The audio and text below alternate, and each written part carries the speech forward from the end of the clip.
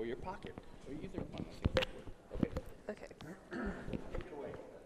All right. So, as you said, I'm going to talk about epilepsy in dogs today. It's one of the most common neurological disorders in dogs, so I think it corresponds really well to this week's topic. So first, I want to go over the differences in terms between seizure versus epilepsy. So a seizure is just any kind of involuntary, temporary disturbance in the brain, and normally that follows with some kind of uncontrollable muscle spasm. An easier way to put that is it's an abnormal surge of activity in the brain.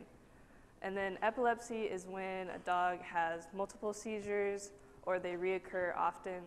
And the guideline for that is more than 2 seizures greater than 24 hours apart. And this is a chronic brain disorder, so it's a lifelong condition. And as I said, it's the most common neurological disorder in dogs. So here I kind of just want to show more of a cartoon version of what happens in the brain. So in the top you can see here just kind of more static or like stable activity, and then when a seizure is happening, there's abnormal bursts, the frequencies are different, neurons are misfiring, and then that can result in a partial seizure or generalized seizure. That refers to what it includes in the brain. So a partial seizure only has one localized part of the brain that's part of it, and then generalized, both hemispheres of the brain are involved in that abnormal activity. So here's a human brain, but it shows the corresponding EEGs. So that's a test that shows and tracks brainwave patterns. So here you can see the normal EEG at the top, and then the partial seizure, as I said, is more localized. So here that would be in the temporal lobe, and only part of the EEG has that kind of abnormal burst of activity in the brain. And then a generalized seizure, which involves both hemispheres of the brain, has the total EEG, all the brain wave patterns are out of whack. So there's various causes to epilepsy. I'll go into each one further, but they can be idiopathic, structural, reactive, and then also environmental factors can play a role. So idiopathic epilepsy, as we know, idiopathic means unknown. So this is when your dog's vet will go through all other tests trying to determine a factor, but when they can't determine anything, it'll be idiopathic. So this is the most common diagnosis for dogs that have epilepsy, just because it can be really hard to exactly pinpoint what causes it, but it can be a combination of genetic and environmental factors. So structural epilepsy is when the underlying cause can be linked to a dog's brain function, anything that happens in the brain that's abnormal.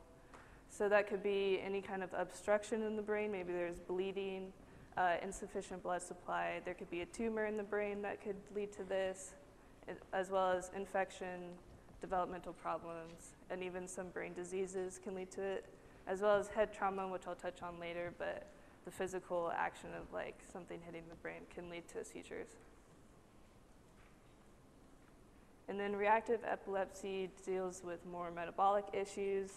So anything where there's too much or too little of a substance that's out of the normal range. So that could be low blood sugar or kidney or liver failure.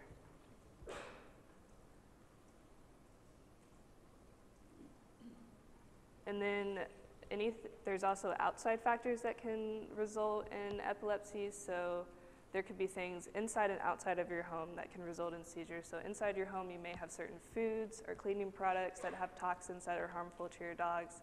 And then outside, there's insecticides, pesticides, different things that your dog can get a hold of and ingest that can lead to seizures, as well as the physical head injury of something like bumping into them or falling on them could also result in seizures. So trying to look and diagnose when a dog is suffering from a seizure and in turn epilepsy, there's different things you can look for. So it's overall just kind of uncontrollable muscle movement.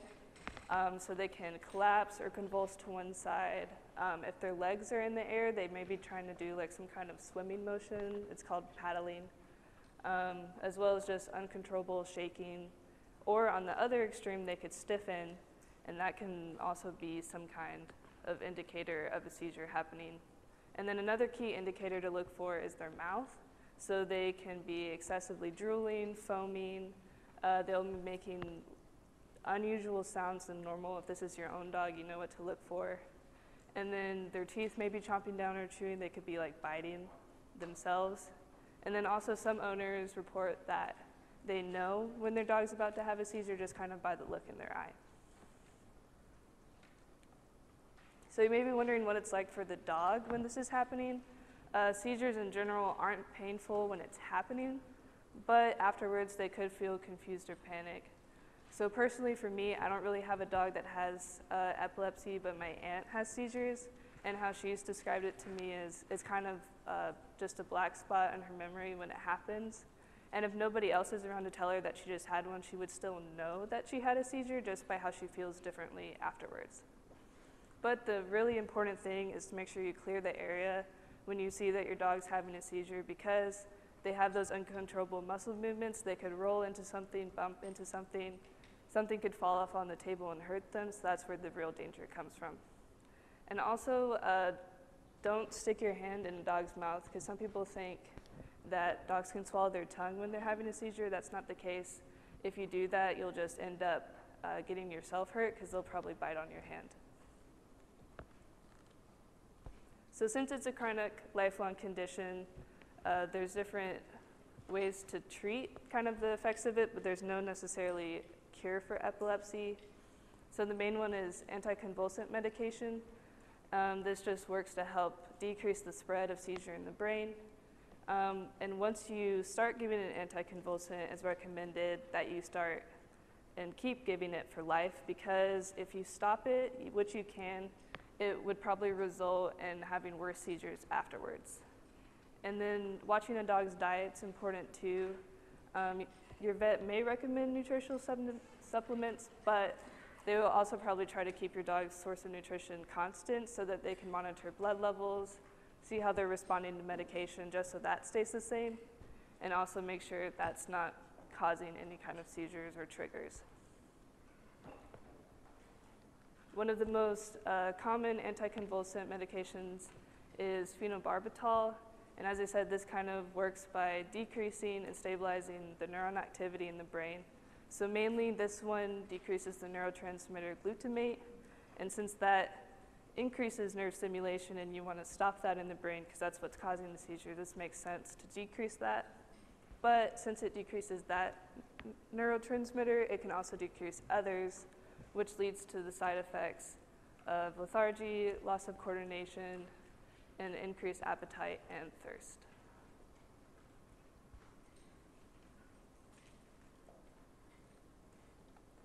And then there are also just some other easier ways to help your dog if they have epilepsy. The first one is kind of a bummer just because I know dogs like to swim, but if you can avoid the pool if possible, that would be good, because if they suffer from epilepsy, you never really truly know when a seizure could happen. So if they're swimming, they have a seizure, they could drown. So it's just a way to keep them safer, but it's a little not super fun to do that. And then also in the summer, and then just in general, if you know your dog's having a seizure, it's important to keep them cool because they could overheat when they're having a seizure. So maybe bring some kind of fan out, or after they have the seizure, like put some water on the pads of their paws to cool them down. And then it's important to monitor how many seizures they have and like how far apart, but also how long the seizure happens. So the rule of thumb is if they have a seizure that's over 5 minutes long, that's when you want to notify your vet, because at that point it starts to get really dangerous with how it's affecting the brain and depriving oxygen to that. But overall, epilepsy is not a debilitating condition in dogs, and there's definitely ways to monitor it and control it, and your dog can still live a happy life.